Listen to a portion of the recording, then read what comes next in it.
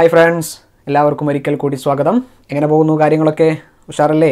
അങ്ങനെ ആവട്ടെ. സാഹചര്യങ്ങൾ വീണ്ടും പഴയതുപോലെ ആവട്ടെ. നമ്മളുടെ മനോഹരമായ സ്കൂൾ ജീവിതം തിരിച്ചു വരട്ടെ എന്ന് നമുക്ക് ആത്മാർത്ഥമായിട്ട് പ്രാർത്ഥിക്കാം. നമ്മൾ കഴിഞ്ഞ ക്ലാസ്സിൽ എന്താണ് എടുത്ത് ഓർമ്മയുണ്ടോ? കഴിഞ്ഞ ക്ലാസ്സിൽ നമ്മൾ ഒന്നാമത്തെ ചാപ്റ്ററിൻ്റെ ആദ്യ ഭാഗം ഡിസ്കസ് ചെയ്തു. എന്തായിരുന്നു ഒന്നാമത്തെ ചാപ്റ്ററിൻ്റെ പേര്? പദാർത്ഥ സ്വഭാവം, പ്രോപ്പർട്ടീസ് ഓഫ് മാറ്റർ. ശരിയല്ലേ? കഴിഞ്ഞ ക്ലാസ് കാണാത്തവരുണ്ടെങ്കിൽ ആ ക്ലാസ്സിൻ്റെ ലിങ്ക് ഈ വീഡിയോയുടെ താഴെ ഡിസ്ക്രിപ്ഷൻ ബോക്സിൽ കൊടുത്തിട്ടുണ്ട്. എല്ലാവരും അത് കണ്ടതിന് ശേഷം ഈ വീഡിയോ കണ്ടാൽ ഒരു തുടർച്ച കിട്ടും. ആ ചാപ്റ്ററിൻ്റെ തുടക്കത്തിൽ നമ്മൾ പറഞ്ഞത് പാഠത്തിൻ്റെ പേര് പോലെ തന്നെ എന്താണ് പദാർത്ഥം, what you mean by matter. എന്തായിരുന്നു പദാർത്ഥം? ഏതൊന്നിനാണോ നിലനിൽക്കാൻ വ്യാപ്തവും സ്ഥലവും സ്പേസും, ഏതൊന്നിനാണോ മാസമുള്ളത്, അത്തരം സംഭവങ്ങളൊക്കെ നമുക്ക് എന്തായിട്ട് പരിഗണിക്കാം? ദ്രവ്യം അല്ലെങ്കിൽ പദാർത്ഥമായിട്ട് പരിഗണിക്കാം. Anything that have volume and mass, anything that have volume and mass known as matter. അതിനുശേഷം നമ്മൾ പഠിച്ചു മാറ്ററിന് 3 അവസ്ഥകളില്ലേ? പ്രധാനമായിട്ടും ഒരുപാട് അവസ്ഥകളുണ്ട്, പ്രധാനമായിട്ടും 3 അവസ്ഥകളില്ലേ? ഏതൊക്കെയായിരുന്നു? ഖരം, ദ്രാവകം, വാതകം. Which are the 3 States of matter? Solid, liquid, gas. അതിനുശേഷം നമ്മൾ അതിലെ പാർട്ടിക്കിൾസിൻ്റെ അറേഞ്ച്മെൻറ്റ്, കണികകളുടെ ക്രമീകരണം പഠിച്ചത് ഓർമ്മയുണ്ടോ? എനർജി പഠിച്ചത് ഓർമ്മയുണ്ടോ? അല്ലേ? ഫ്രീഡം ഓഫ് മോഷൻ പഠിച്ചത് ഓർമ്മയുണ്ടോ? അട്രാക്ഷൻ പഠിച്ചത് ഓർമ്മയുണ്ടോ? അല്ലേ? നമ്മൾ ഓരോ സ്റ്റേറ്റിലെയും പാർട്ടിക്കിൾസ് തമ്മിലുള്ള ആകർഷണം, അട്രാക്ഷൻ, അല്ലേ? കണികകൾ തമ്മിലുള്ള ആകർഷണം, കണികകൾ തമ്മിലുള്ള അകലം, ഡിസ്റ്റൻസ് ബിറ്റ്വീൻ പാർട്ടിക്കിൾസ്, കണികകളുടെ ചലന സ്വാതന്ത്ര്യം, അല്ലേ? Freedom of motion, energy of particles, കണികകളുടെ ഊർജ്ജനില, അല്ലെ? ഇത്തരം കാര്യങ്ങളൊക്കെ നമ്മൾ ഡിസ്കസ് ചെയ്തു.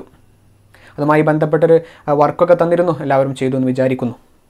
നമ്മളതിൻ്റെ തുടർച്ചയാണ് ഇന്നിന് ചർച്ച ചെയ്യാൻ വേണ്ടി പോകുന്നത്. അപ്പോൾ പേനയും പേപ്പറും ഒക്കെ എടുത്ത് റെഡി ആയിട്ടിരിക്കുക.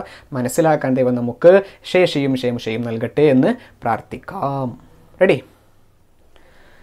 ഞാൻ 2 സന്ദർഭങ്ങൾ പറയാം, നല്ലോണം ശ്രദ്ധിച്ചോ.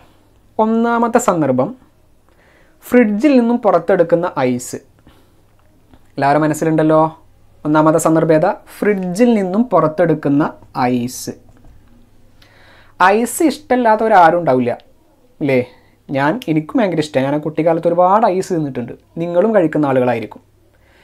രണ്ടാമത്തെ സന്ദർഭം, അടുപ്പിൽ തിളച്ചുകൊണ്ടിരിക്കുന്ന ജലം, അല്ലേ? Boiling water.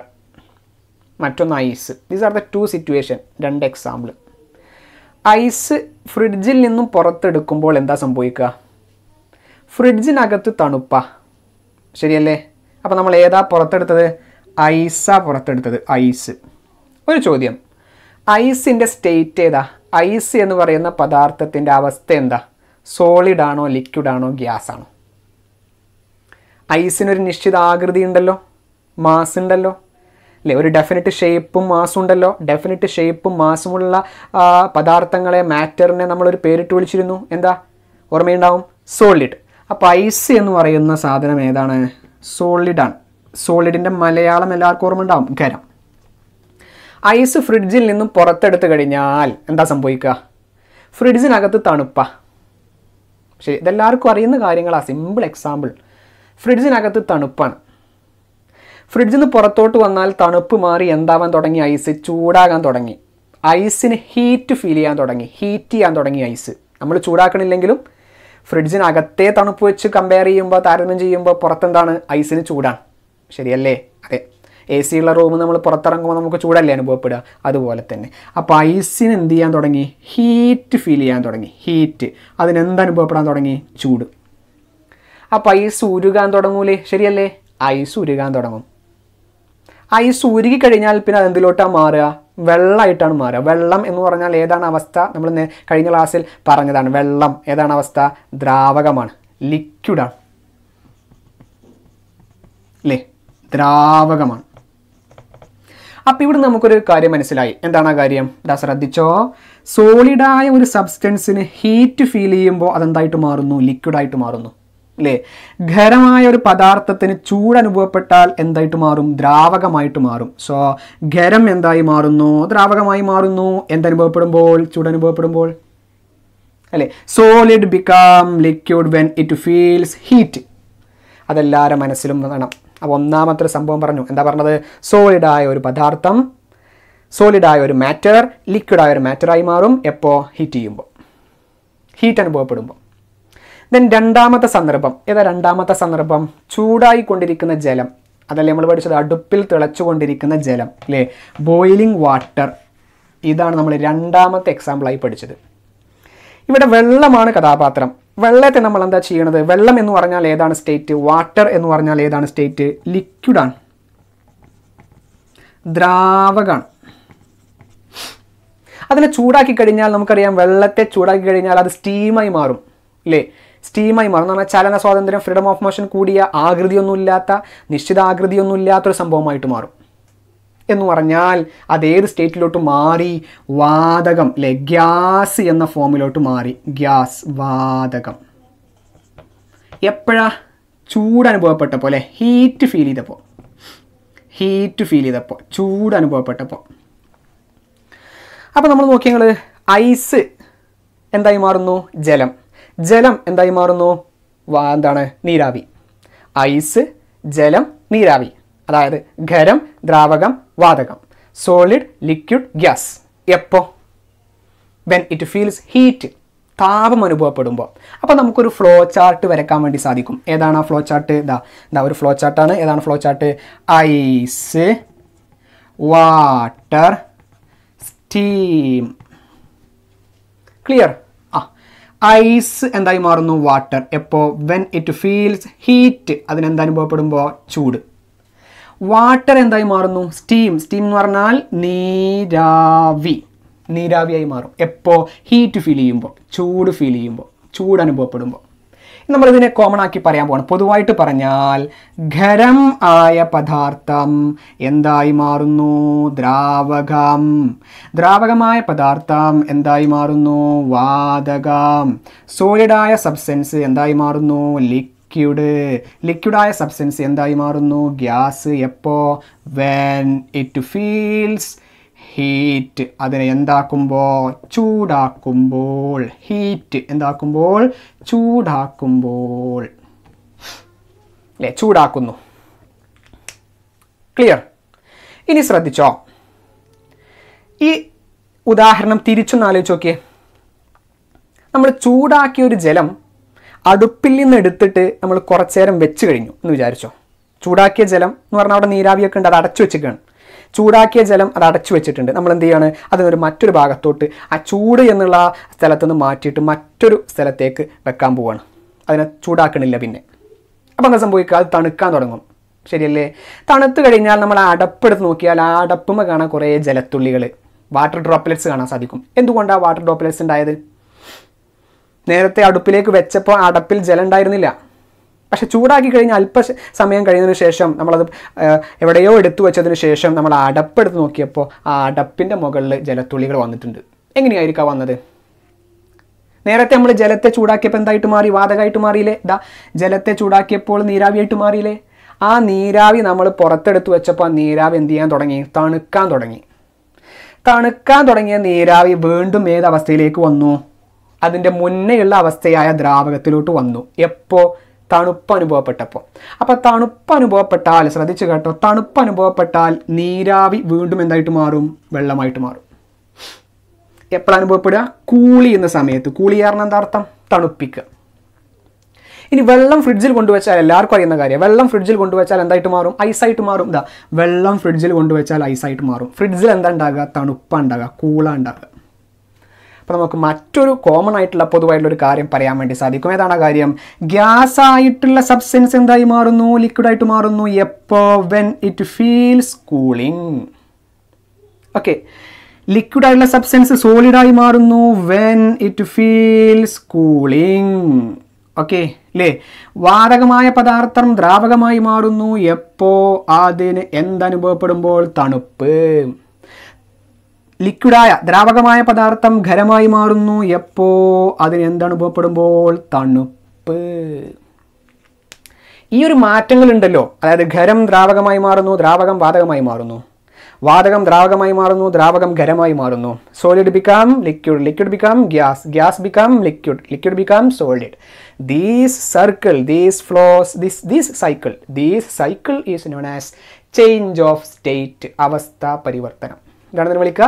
അവസ്ഥാ പരിവർത്തനം എന്ന് പറഞ്ഞാൽ ഈ അവസ്ഥകൾ തമ്മിൽ എന്തിന് സാധ്യമാണ്? ചേഞ്ചിന് സാധ്യമാണ്, പരിവർത്തനത്തിന് സാധ്യമാണ്. എപ്പോൾ? ചൂടാക്കുമ്പോഴും തണുക്കുമ്പോഴും, അതായത് താപത്തിൽ വ്യത്യാസം വന്നാൽ. ഓക്കെ, ഇത്രയും കാര്യം മനസ്സിലായാൽ അടുത്തത് വളരെ സുഖമായിരിക്കും. ക്ലിയർ? അടുത്തതിലേക്ക് പോകാലോ? റെഡി? യെസ്. അപ്പം നമ്മൾ 2 ഉദാഹരണങ്ങളാണ്, 2 സന്ദർഭങ്ങളാണ് പറഞ്ഞത്. അതിലൂടെ നമ്മൾ എന്തൊക്കെ മനസ്സിലാക്കി? ഖരം ദ്രാവകമായി മാറുന്നു, ദ്രാവകം വാതകമായി മാറുന്നു, തിരിച്ചിങ്ങോട്ടും മാറുന്നു അല്ലേ? ഇനി മറ്റൊരു സന്ദർഭം പറയാം. നമ്മൾ കർപ്പൂരം കത്തിക്കുക, അല്ലെങ്കിൽ എന്താണ് ചന്ദനത്തിരി അല്ലേ, ഇതൊക്കെ നമ്മൾ കത്തിക്കുന്ന സമയത്ത് അവിടെ സോളിഡായ ഒരു സബ്സ്റ്റൻസ് നേരിട്ട് എന്തായി മാറുകയാണെന്ന് അറിയാം? ഗ്യാസായിട്ട് മാറുകയാണ്. അതിൻ്റെ ഇടയിൽ എന്തില്ല? ലിക്വിഡ് എന്നുള്ളൊരു അവസ്ഥ വരുന്നില്ല. അത്തരം സന്ദർഭങ്ങളുണ്ട് അല്ലേ? അപ്പോൾ എന്താണ് അവിടുത്തെ ഒരു അവസ്ഥ പറഞ്ഞത്? ഏതാണ്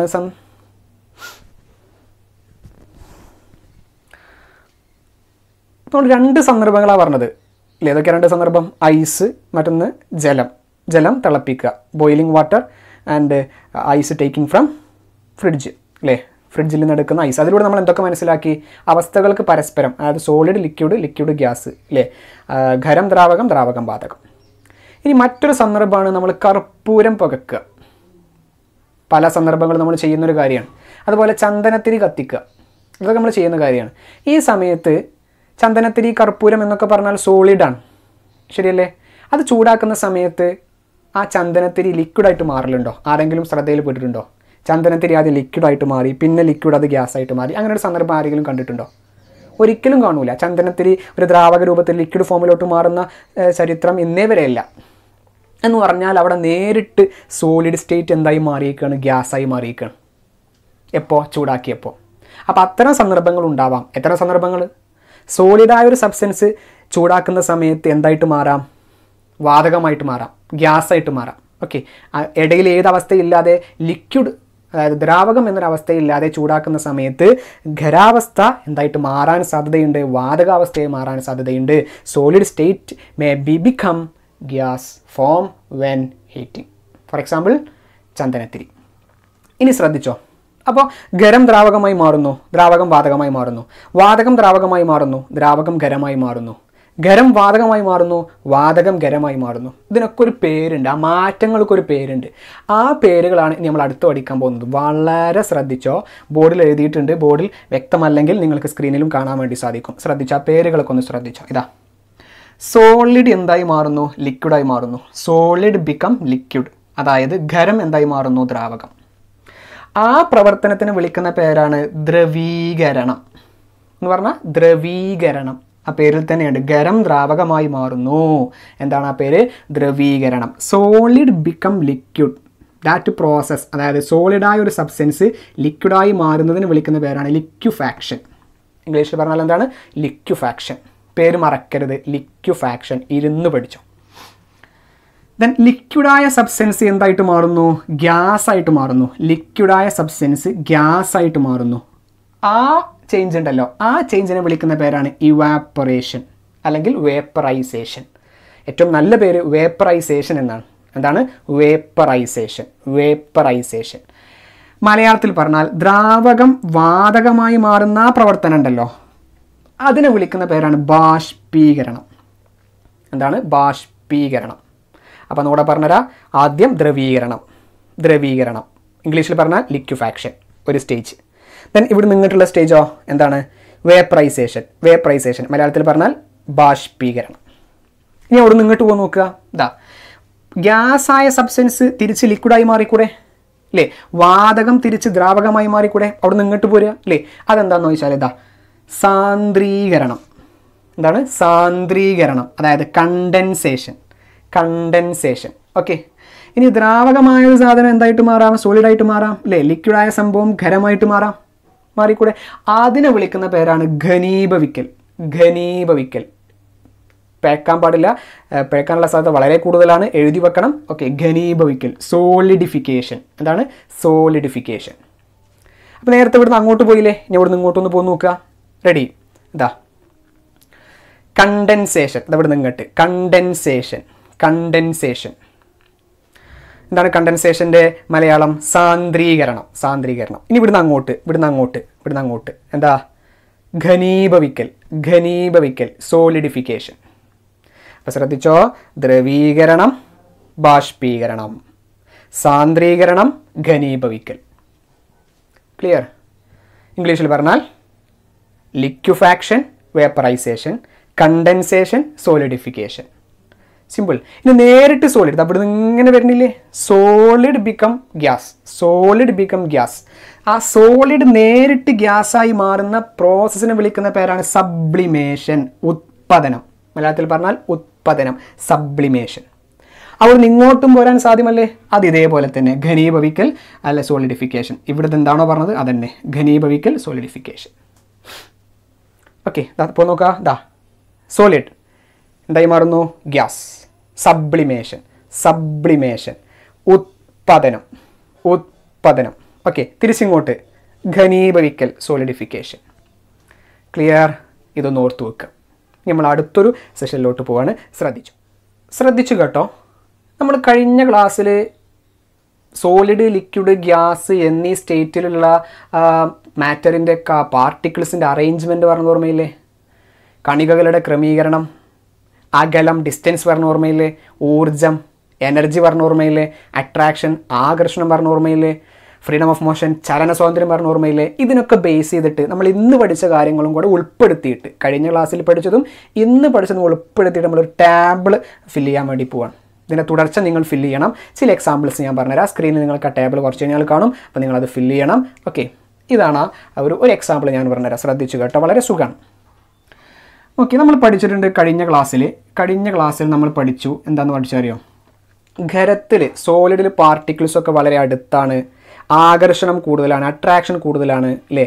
ഡിസ്റ്റൻസ് കുറവാണ്, അകലം കുറവാണ്, ചലന സ്വാതന്ത്ര്യം കുറവാണ്, ഫ്രീഡം ഓഫ് മോഷൻ കുറവാണ്, എനർജി കുറവാണ്, ഊർജ്ജം കുറവാണ്. ലിക്വിഡിലോ? ലിക്വിഡ് അവിടെ നിൽക്കട്ടെ. ഗ്യാസിൽ ചലന സ്വാതന്ത്ര്യം വളരെ കൂടുതലാണ്, ആകർഷണോ വളരെ കുറവാണ്, കണികൾ തമ്മിൽ വളരെ അകലത്തിലാണ്, ഊർജം കൂടുതലാണ്. ഇതൊക്കെ നമ്മൾ പഠിച്ചതാണ്. ഇതിൻ്റെ രണ്ടിൻ്റെയും ഇടയിലാണ് ആരുള്ളത്? ദ്രാവകം ഉള്ളത്. ദ്രാവകത്തിൻ്റെ ചലന സ്വാതന്ത്ര്യത്തിൻ്റെ പ്രത്യേകത എന്താ? ഖരത്തേക്കാൾ കൂടുതലാണ്, വാതകത്തേക്കാൾ എന്താണ്? കുറവാണ്. അട്രാക്ഷൻ ഖരത്തേക്കാൾ കുറവാണ്, വാതകത്തേക്കാൾ കൂടുതലാണ്. ഇതൊക്കെ നമ്മൾ കഴിഞ്ഞ ക്ലാസ്സിൽ പറഞ്ഞ കാര്യങ്ങളാണ്. അപ്പോൾ അതിനെ ബേസ് ചെയ്ത് നമ്മൾ ടേബിൾ ഫില്ല് ചെയ്യാൻ വേണ്ടി പോവാം. ശ്രദ്ധിച്ചോ, എങ്ങനെ ഫില്ല് ചെയ്യുക? അതാ സോളിഡായൊരു സബ്സ്റ്റൻസ് ലിക്വിഡായി മാറുമ്പോൾ, ഖരമായൊരു പദാർത്ഥം ദ്രാവകമായി മാറുമ്പോൾ എന്താ സംഭവിക്കുക? അതായത് ഐസിനെ നമ്മൾ ചൂടാക്കിയാണ്ട് വെള്ളമാക്കി മാറ്റിയെന്ന് വിചാരിച്ചോ, അപ്പോൾ അവ തമ്മിലുള്ള കണികൾ തമ്മിലുള്ള അകലം എന്തായിരിക്കും ചെയ്യുക? കൂടല്ലേ ചെയ്യുക? ഖരം ദ്രാവകമായി മാറുമ്പോൾ അകലം എന്ത് ചെയ്യുന്നു? കൂടുന്നു. അപ്പോൾ ഖരം ദ്രാവകമായി മാറുമ്പോൾ അകലം എന്ത് ചെയ്യുന്നു? കൂടുന്നു. കണികകൾ തമ്മിലുള്ള അകലം എന്ത് ചെയ്യുന്നു? കൂടുന്നു. കണികകൾ തമ്മിലുള്ള അകലം കൂടിയാൽ ആകർഷണം എന്ത് ചെയ്യുന്നു? കുറയുന്നു. ശരിയല്ലേ? കണികകൾ തമ്മിലുള്ള അകലം കൂടുകയും ആകർഷണം കുറയുകയും ചെയ്താൽ അവർക്ക് പരസ്പരം ഒരു ബന്ധനം ഉണ്ടാവില്ല. ഒരു പരസ്പര ബന്ധനമില്ലാതെ അവരെന്ത് ചെയ്യാണ്? അങ്ങോട്ടും ഇങ്ങോട്ടും ചലിക്കാൻ തുടങ്ങുകയാണ്. എന്ന് പറഞ്ഞാൽ ചലന സ്വാതന്ത്ര്യം എന്താണ്? കൂടുകയാണ്. ചലന സ്വാതന്ത്ര്യം എന്ത് ചെയ്യാണ്? കൂടുകയാണ്. അവർക്ക് നന്നായിട്ട് ചലിക്കാലോ, അപ്പോൾ നല്ല ഊർജ്ജം ഉണ്ടാവുമല്ലോ, എനർജിയും കൂടുകയാണ്. അപ്പോൾ ഖരം ദ്രാവകമായി മാറുമ്പോൾ സോളിഡ് ലിക്വിഡായി മാറുമ്പോൾ അകലം എന്ത് ചെയ്യുന്നു? കൂടുന്നു. ആകർഷണം എന്ത് ചെയ്യുന്നു? കുറയുന്നു. എനർജി എന്ത് ചെയ്യുന്നു? കൂടുന്നു. ചലനം എന്ത് ചെയ്യുന്നു? കൂടുന്നു. ശരിയല്ലേ? കഴിഞ്ഞ ക്ലാസ്സിൽ നമ്മൾ പറഞ്ഞതിൻ്റെ സഹായത്തിൽ വേണം. ഇനി നേരെ തിരിച്ചാണെങ്കിലോ? ലിക്വിഡ് സോളിഡായി മാറുക അല്ലെങ്കിൽ ദ്രാവകം ഖരമായി മാറുന്ന സമയത്ത് നേരെ ഓപ്പോസിറ്റ്. അകലം കുറയുന്നു, ആകർഷണം കൂടുന്നു, എനർജി കുറയുന്നു, ചലനം എന്ത് ചെയ്യുന്നു? കുറയുന്നു. അങ്ങനെ തന്നെയല്ലേ? യെസ്. ഇനി ലിക്വിഡായ ഒരു സബ്സ്റ്റൻസ് ഗ്യാസായി മാറുകയാണെങ്കിലോ? ലിക്വിഡായ സബ്സ്റ്റൻസ് ഗ്യാസായി മാറുന്നു. അതായത് ദ്രാവകമായൊരു പദാർത്ഥം വാതകമായി മാറുന്നു. എന്ന് പറഞ്ഞാൽ എന്താ സംഭവിക്കുക? അകലം പിന്നെയും കൂടുകയാണ്. അകലം കൂടുന്നു, ആകർഷണം വളരെ കുറയാണ്. കാരണം പദാർത്ഥങ്ങളുടെ കണികകളൊക്കെ വളരെ അകലത്തിലാണ്. പിന്നെയോ ഊർജം കൂടുകയാണ്, നല്ലവണ്ണം കൂടുകയാണ്. ചലന സ്വാതന്ത്ര്യം കൂടുകയാണ്. ഇങ്ങനെ നിങ്ങൾക്കൊരു ടേബിൾ ഫില്ല് ചെയ്യാൻ സാധിക്കൂലേ? സാധിക്കണം. അപ്പോൾ കഴിഞ്ഞ ക്ലാസ്സിലെടുത്ത കാര്യങ്ങളും ഈ ക്ലാസ്സിലെടുത്ത കാര്യത്തിൻ്റെയും സഹായത്തോട് കൂടിയിട്ട് നിങ്ങൾ എന്ത് ചെയ്യുക? സ്ക്രീനിൽ നിങ്ങൾക്കിപ്പോൾ ഒരു ടേബിൾ കാണാൻ വേണ്ടി സാധിക്കും. ആ ടേബിൾ എല്ലാവരും എന്ത് ചെയ്യുക? ഒന്ന് ഫില്ല് ചെയ്യുക. ഓക്കെ, എന്താണ് ടേബിൾ നോക്കിയത്? ടേബിൾ വന്നു കഴിഞ്ഞു. നമ്മൾ നേരത്തെ പറഞ്ഞ പോലെ തന്നെ എന്തൊക്കെയാണ് അതിൽ കാണുന്നത്? ഓക്കെ, പോസ് ചെയ്ത് കണ്ട് ടേബിൾ വരച്ചെടുക്കാം. എന്തൊക്കെയാണ് കാണുന്നത്? ഇതാ ശ്രദ്ധിച്ചോ, എന്താണ്? ഖരം ദ്രാവകമായി മാറുന്നു, ഖരം ദ്രാവകമായി മാറുന്നു അല്ലേ? സോളിഡ് ബിക്കം ലിക്വിഡ്, ദ്രാവകം വാതകമായി മാറുന്നു അല്ലേ? Liquid become gas. ഇനി നേരെ തിരിച്ച് ദ്രാവകം ഖരമായി മാറുന്നു, solid become liquid become solid. ഇങ്ങനെ ഒരു 4-5 കോളങ്ങൾ കണ്ടില്ലേ? കണ്ടു. ആ 4-5 കോളങ്ങളുടെ ഇപ്പുറത്ത് എന്താ കൊടുത്തിട്ടുള്ളത്? ആകർഷണം, ആകർഷണം, അകലം, ഊർജം, ചലനം അല്ലേ? അട്രാക്ഷൻ എന്നൊക്കെ കൊടുത്തിട്ടുണ്ട്. Attraction, distance, energy, freedom of motion. ഇത് കൂടുകയാണോ കുറയുകയാണോ എന്ന് എഴുതുക.